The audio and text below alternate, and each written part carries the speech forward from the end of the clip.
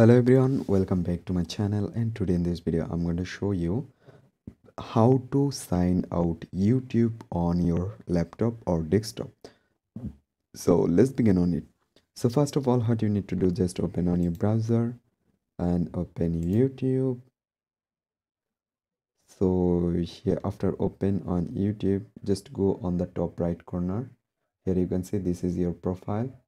That means your YouTube already login. Right now, if you want to log out this, just click over your profile icon, and you can see there have an option sign out. Just click on sign out. That's it. And right now you can see your YouTube account already sign out. So I hope you can understand, and hope guys this video can help you. Don't forget to like and subscribe to my channel.